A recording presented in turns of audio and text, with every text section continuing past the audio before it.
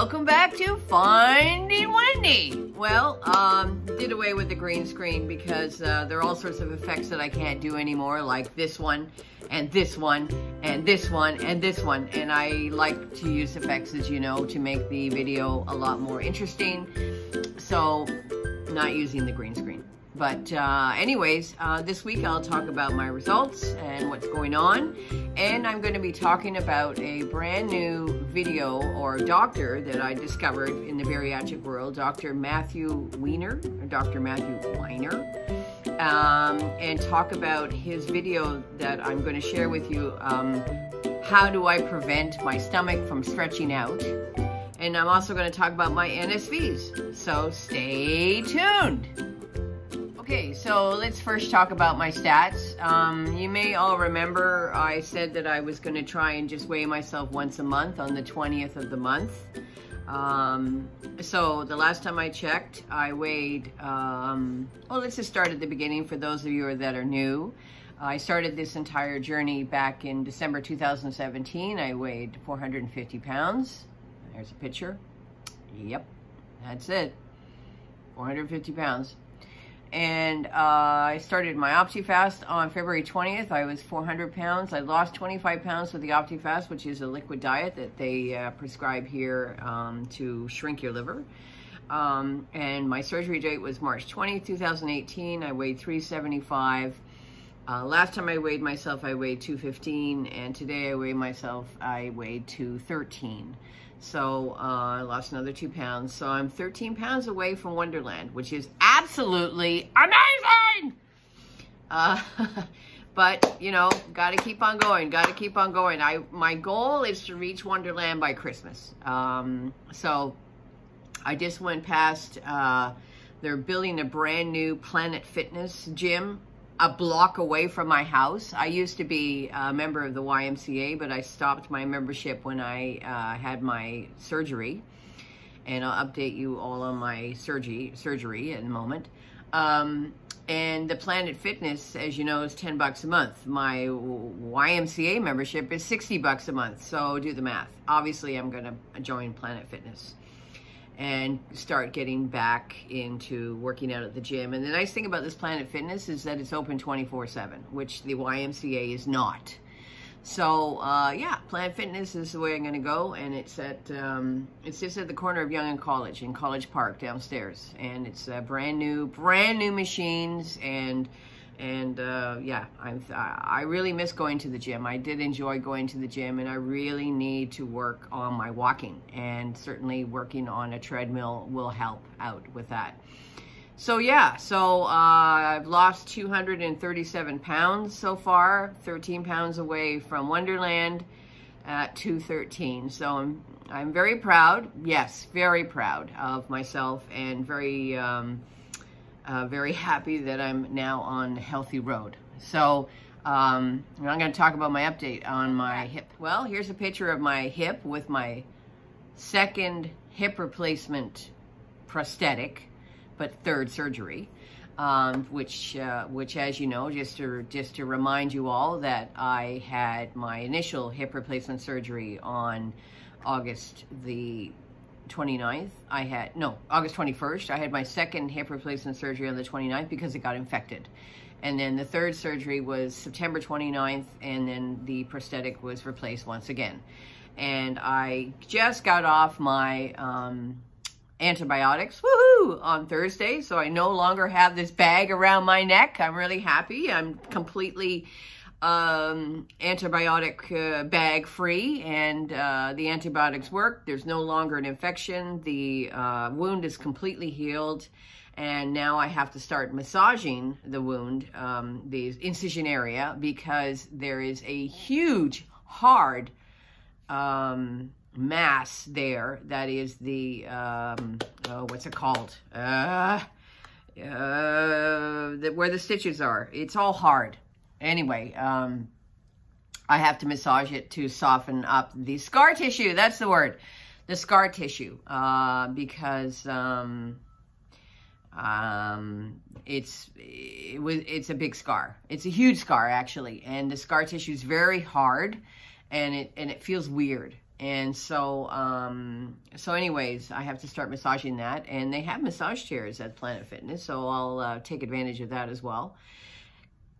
And so I no longer have antibiotics. And what the first thing I did when I came home on Thursday from the hospital was take a shower. Woohoo! I could take a shower. First time I'm taking a shower in 2 months because of the PICC line that was in my arm. And I didn't want to get my dressing wet that was on the incision. So, so wonderful to take a shower, to wash my hair. I've been washing my hair in the kitchen sink for the last 2 months.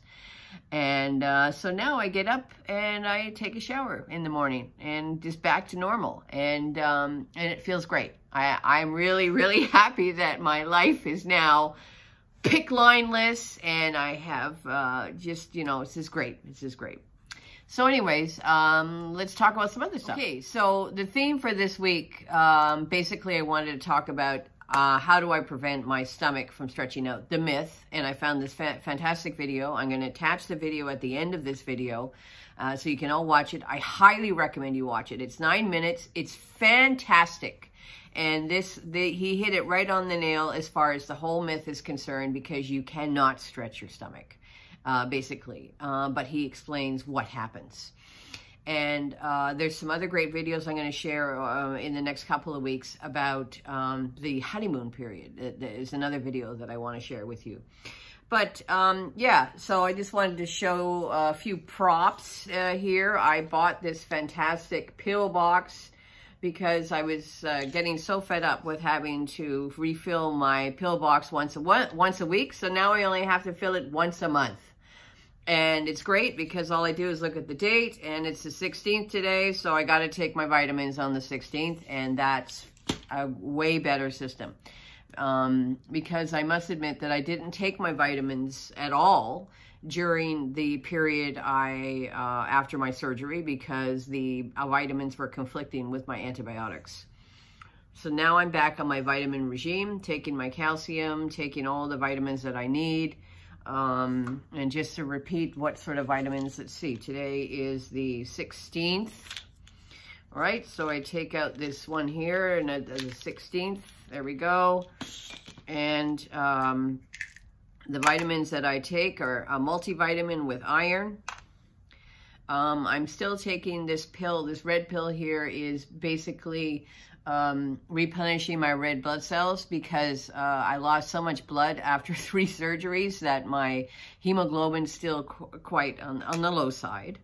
I take my vitamin B12, I take vitamin C, I take glucosamine, and I take a probiotic.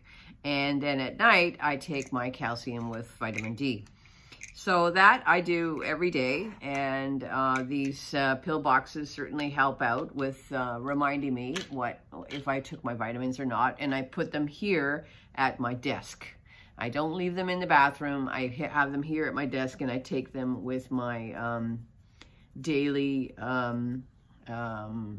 smoothie. Lately, I've been having smoothies for lunch. So like a fruit smoothie with protein powder that I have for lunch. And I find that fills me up, and is healthy, and it helps with swallowing the pills. Yeah, so I was going to talk about my NSVs. So I have lots of great NSVs, and I have my agenda, day book, whatever, that I write in every day with highlights and milestones and things like that. And I highly recommend this one. It's great. I got it at Chapters Indigo. So some NSVs. Some great NSVs are, I can now finally tie laces on shoes. So when I put on my shoes, I can just sit on a chair and bend over, and I can tie up my shoes. So in celebration, I bought a pair of running shoes that I can actually tie up, because for the last 10 years, I've only worn shoes that I slip into, like Vans. I love my Vans, and they're great and comfortable, but I also like other shoes that you have to use laces. So now I can tie up my shoes, which is a great NSV. Another NSV is that I can put on my socks. So I can actually lift my leg up onto my knee, and I can put on my socks, and I can lift up both legs. There's no way I could have lifted up my left leg that had the old hip, the old broken hip. And so now I can lift up both legs and I can put on my socks. I can cross my legs. So here's a picture. I actually can cross my legs now, which is a great NSV. I am now size 20, so I bought some jeans in the size 20, which is great. And I can walk around the house without a cane. So that's an NSV. So I'm trying to continue on with the exercises I need to do post surgery, post hip surgery. I do my exercises every day and try and build up the strength and not walk like a penguin. I still walk like a penguin, waddle, waddle, waddle, but I'm trying to work on that. And I have my Steps app in my phone. And yesterday, you can see as a picture, I walked 5,000 steps, which is huge. That's a huge amount of steps for me, because normally I'm about 1,000. So I started working again at the Canadian Opera Company. I work at the call center in the Canadian Opera Company at night. And every night I'm trying to park my car a little bit further from the Canadian Opera Company administrative building, which is down on Front Street, Front in Parliament. So every night I try and park a little bit further and walk as much as I can to work. And unfortunately, Toronto has been hit by winter super early this year. We have about 10 centimeters of snow on the ground, and right now it's -3. Last night it went down to -12. And so we have a very early winter. I would otherwise you know, try and walk to work, but it's too cold. It's just too cold. So, you know, just taking the car and working at night at the COC, and that's great. And speaking of driving, I no longer have pain when I drive, because I have this huge bottle of Tylenol in the car, in the dashboard. And so when I used to drive, I had to take some Tylenol because the angle of the chair was so painful on my old hip that that I couldn't drive for very long without being in excruciating pain. And now I'm pain-free when I drive, which is really neat because very soon I'll be visiting my sister who lives 3 hours east of Toronto in Napanee, and it will be a pain-free drive. And I also will visit my niece who lives in Kingston, which is like a 4-hour drive from Toronto east and east of Toronto. And that will be pain-free as well. So that's cool. This morning, brand new NSV. I no longer have to sit on a shower chair to take a shower.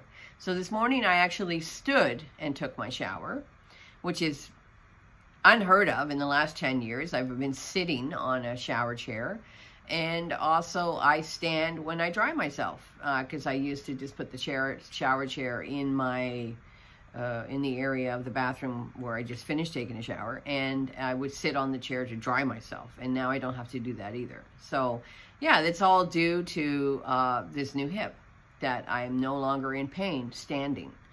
So those are some significant NSVs that I have experienced in the last week or two, and really happy that things are progressing now faster. So stay tuned and we'll talk a little bit more. Yeah, so lastly, I wanted to talk about this video about stretching out your stomach with Dr. Wiener, or Dr. Weiner, however you pronounce it. And yeah, talk about my own eating habits. Now I've noticed that I've been eating a lot more snack foods. I've been having some chocolate. I've been having some chips and things like that. But I'm always looking for a healthy version of a chip.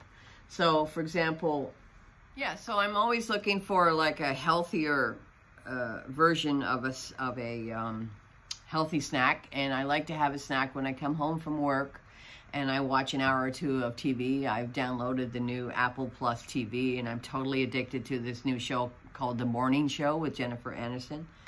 So for example, I just picked up this bag at the grocery store, And as you can see from the nutritional thing, it's 140 calories for the entire bag. Although the carbs are high at 31%, and then there's a protein 4 grams. And yeah, so it's a healthy snack, and you can finish the bag and not worry that, oh my God, I just blew my diet. So so that's something that I snack on.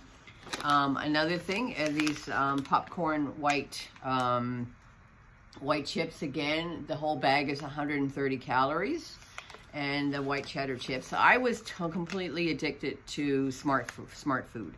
And so I don't eat smart food anymore because that is a trigger for me.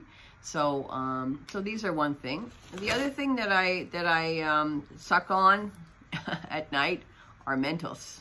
I love my Mentos, and I have like one roll, and each Mentos is 10 calories.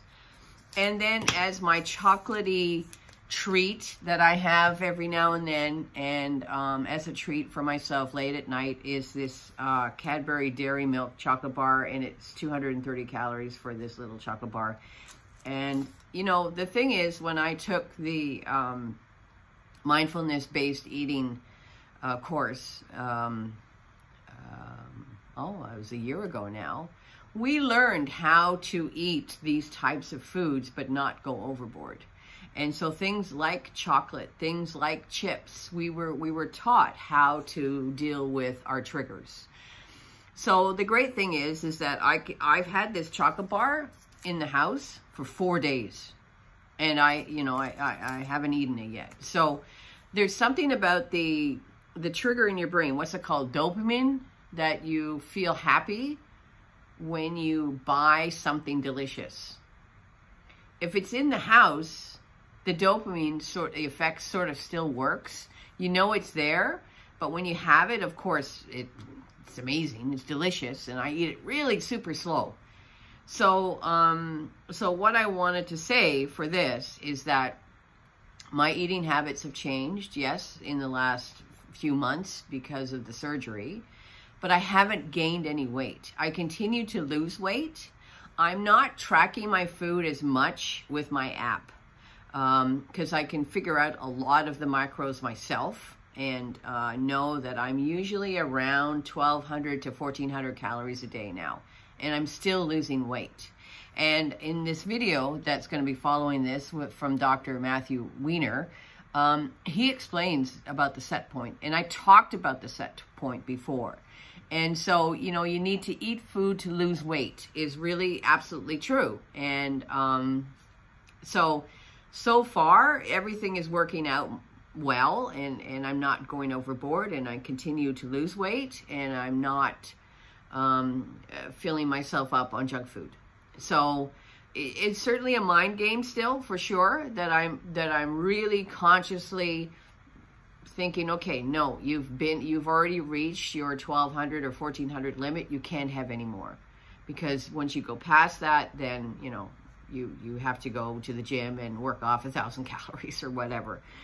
So it's balanced, of course. It's all mathematical, but yeah, it's really interesting learning how my body is reacting to food and calories now, and actually reacting to carbs. I was watching another fellow bariatric patient's video. Oh, what's her name? Minnie from Tennessee. Minnie Me from Tennessee. And she did a whole, I'll leave the link below in my thing, and she did a whole haul on food. And she posted her macros at the end, and she's like way over 300 grams of carbs a day. And she's skinny mini. So, you know, this I kind of am not watching my carbs as much as I used to, but I'm still watching my calories. So, yeah, so I think that's about it for this week. I think it's long enough. And I'm really glad that you're watching. And if you have any questions, just post them below. And please watch this video that's coming after this from Dr. Matthew Weiner about what he talks and explains about the myth of stretching out your pouch or stretching out your sleeve. So it's really worth watching. I highly recommend it. So So that's it for this week. Thanks for watching, and we will see you next time. Bye-bye for now.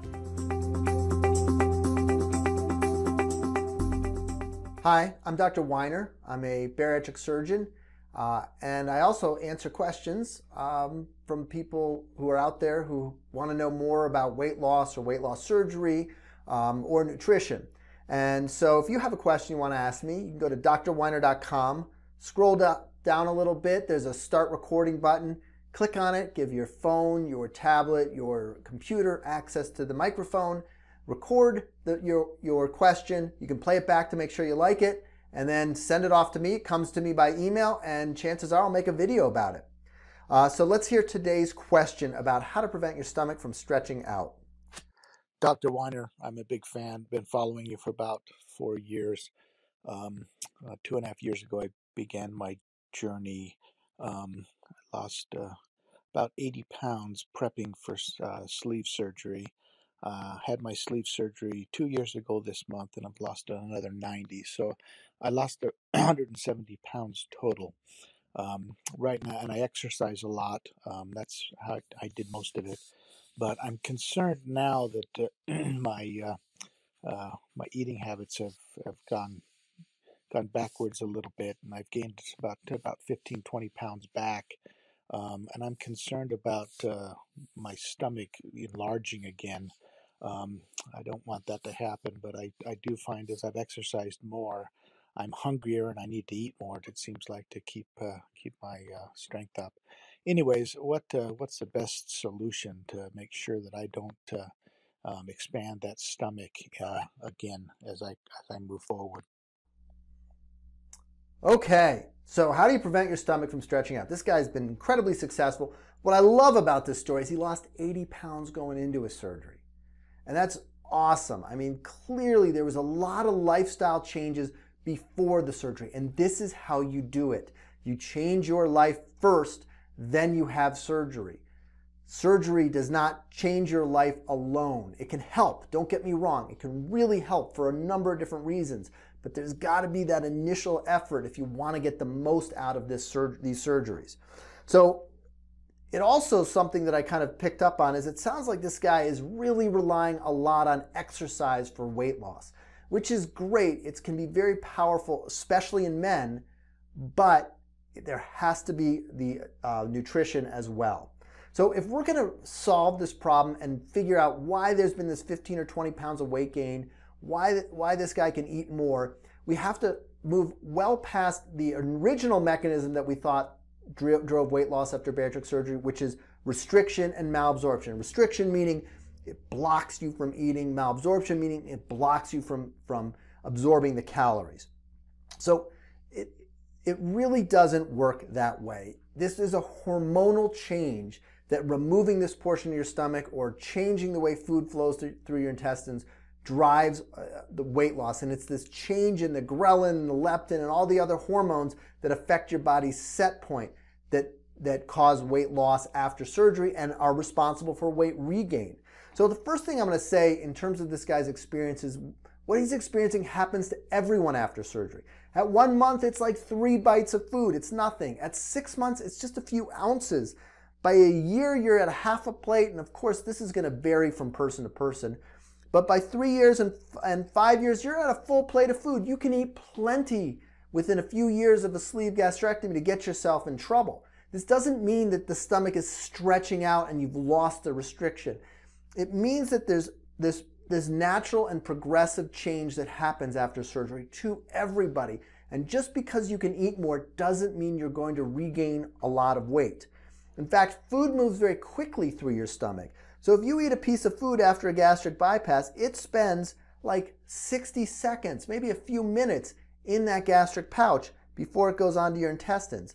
A sleeve, we actually find, causes a rapid emptying of your stomach, more so than people who have normal sized stomachs. So when you eat food, it goes into the small intestine more rapidly. So this idea that this is a vessel that you have to fill up, and once it's full, that's when you feel full, that's a false notion. That's not how this works. By the food moving through your intestines and your stomach at a different rate and triggering different patterns of stretch receptors, It adjusts how you respond to food and how you feel full. So we have to look, if we're going to explore why people are gaining some weight, we have to ask ourselves, why is that set point going back up after surgery? And if you look at my new book, How Weight Loss Surgery Really Works, in Chapter 3, I outline all of these possible causes and discuss what you can do to eliminate them. So a lot of medications. So first thing I would ask this guy is, you started any new medications? Look through the medication list, make sure there's nothing that could be causing weight gain. There's a lot of medications that cause weight gain. Food addictions. Have you kind of stumbled back into some old habits where you're eating processed foods? Processed foods trigger us to eat more than when we eat unprocessed foods. So if you're kind of slid back to eating processed foods, you're right. If you're only eating a few bites, then eating half a plate of cookies is going to be worse than eating a few bites of cookie. But when we're eating healthy food, eating more healthy food doesn't cause more weight gain than eating small amounts of healthy food. In fact, I would argue that the more healthy food, plants, fruit, vegetables, nuts, seeds, and beans, the more of this you eat, the thinner you get. Sugar-sweetened beverages.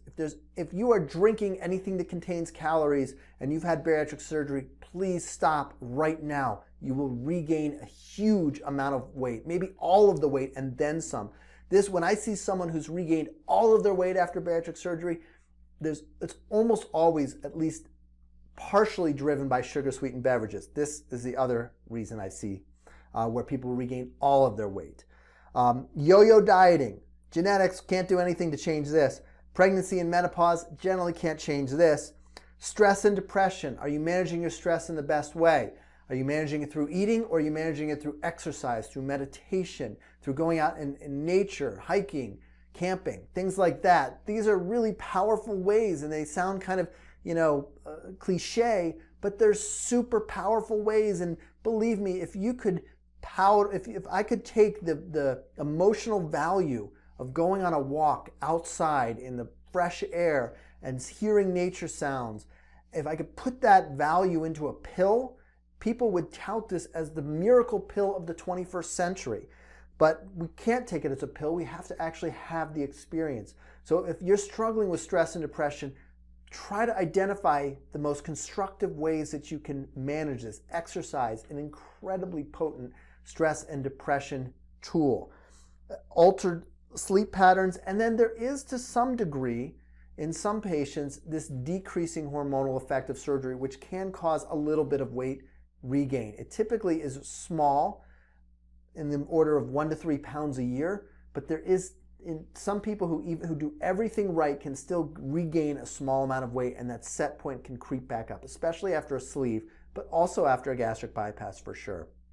So if you want to prevent weight regain, and really, if you want to prevent your stomach from stretching out, which is not the underlying cause here of this increased appetite, you want to eat lots of high quality food. You want to avoid a sedentary lifestyle, avoid medications that cause weight gain, avoid sugar sweetened beverages, avoid injury. Injury is a major cause of set point elevation. You exercise too hard, you get injured, you're laid up for a month, you gain more weight than you could have ever lost through exercise.